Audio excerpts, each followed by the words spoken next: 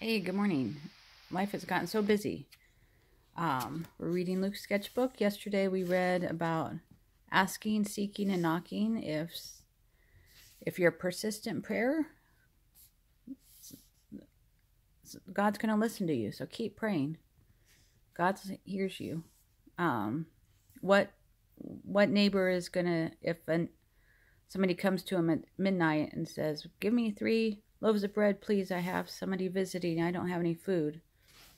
Then finally, this sleepy friend's going to wake up and give him the food. Thanks.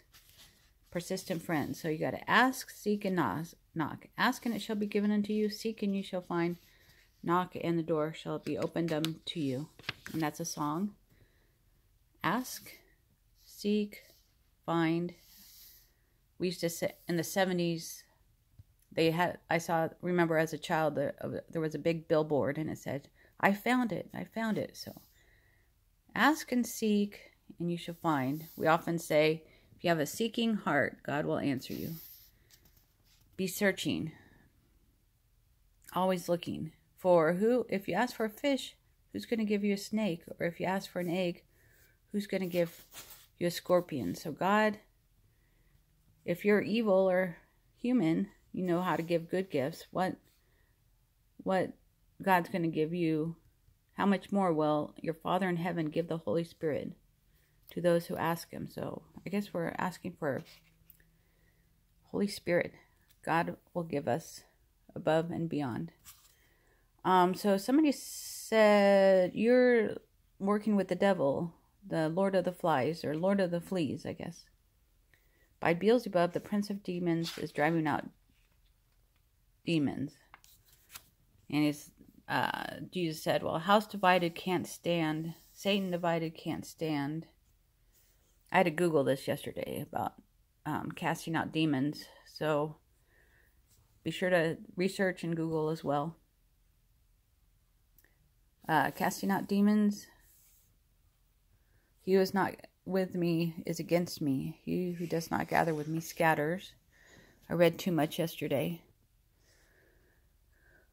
So if a demon is cast out, and then he comes back and he has 10 more demons with him. He's worse than the first state when he just had 1 demon. So when I Googled it, it said, you need to fill up with Jesus. You don't let the devils come in. And then a woman called out to him and said, "Blessed is the womb that bore you and the breasts which nursed you." And Jesus, in a nice way, when I Googled it, it said, he respectfully said, "More than that, blessed are those that hear the word of God and keep it."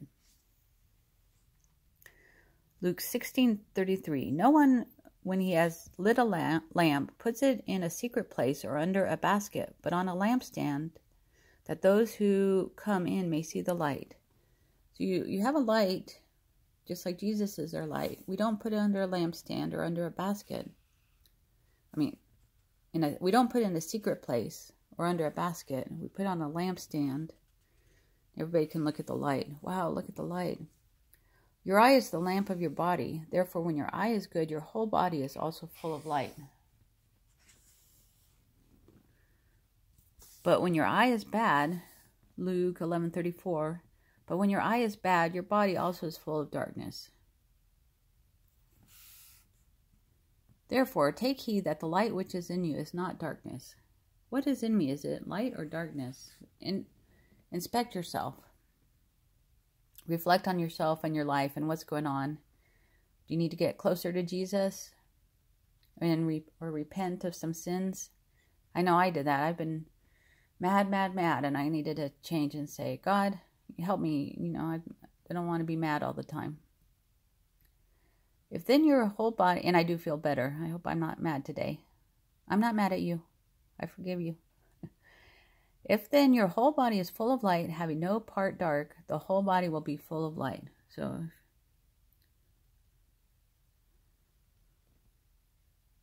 okay, this might be eye. Then your whole eye is full of light, having no part dark, the whole body will be full of light. So sorry about that. Nothing will be dark. Sorry about that if I got it wrong. As when the bright shining of a lamp gives you light. So turn on for the Lord. Be a bright light today for Him. And we'll talk about Pharisees tomorrow. Have a good, blessed day.